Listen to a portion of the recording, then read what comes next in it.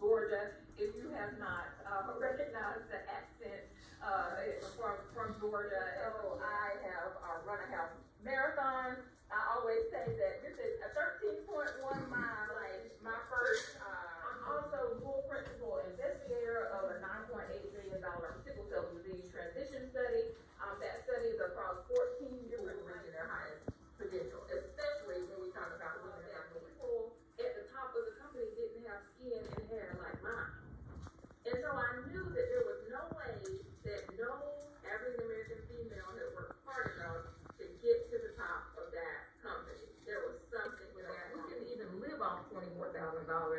That's a huge issue. And so yourself to make yourself digestible for a piece of that, and I'm still on number one, is to determine your disruption.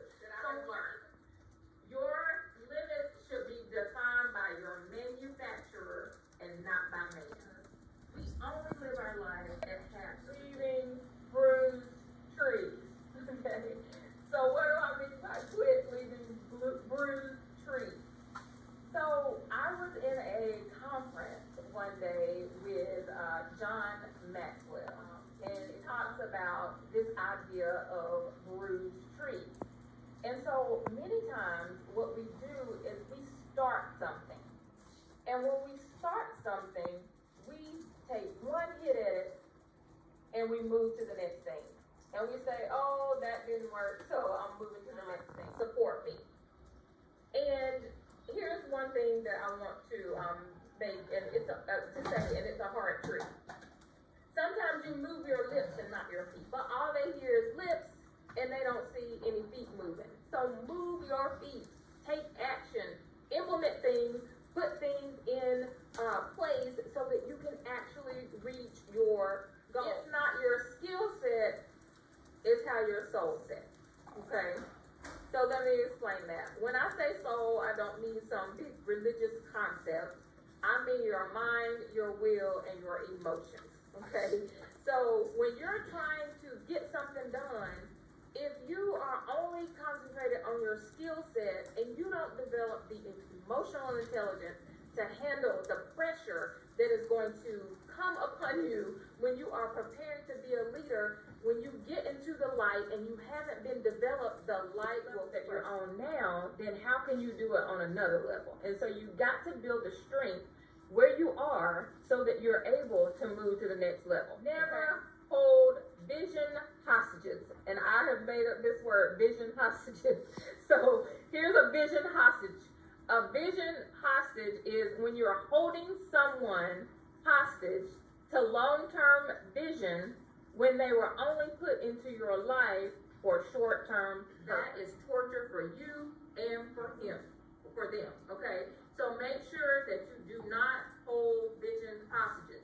If somebody is tied to your destiny and what you're supposed to be doing, they can't leave you. So always remember that. They cannot leave you if they're really, really supposed to be there. So if someone can walk away from you, let them function within the vision of who you are, but who you will be. You're not going to be ready for the next level of leadership. So never continue to function within the vision of who you are right now. You gotta start acting who you're gonna be right now so that you can get to the place that you want to move to next. So a lot of in leadership and you're wanting to do bigger things, you gotta change your habits.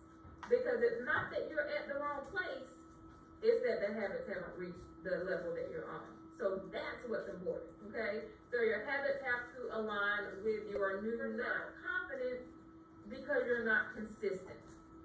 So if you think about any athlete, I always tell my son, you know, he wants to make a touchdown or something, or he wants to do some kind of like the gritty or something at the end and do all what I call showboating. And I tell him, it's not about showboating and doing all those like fancy moves. It's the fundamentals. It's doing that 1,000,000 times over so that shows the fundamentals. What is it like to do public speaking over and over and over again? What is it like to write? Dr. Edwards tells me every morning, 4 to 6 a.m., he is up writing. That is consistency, and you can't He cannot just pop something out and write, right? Because you're confident in your ability to be able to do something when you're consistent. We do not rise to the level of our highest goals. We fall to the level of our most broken systems. Set up around everything that you're doing, then you fall because you don't have the things in place that are really going to support your growth and really support you as a leader.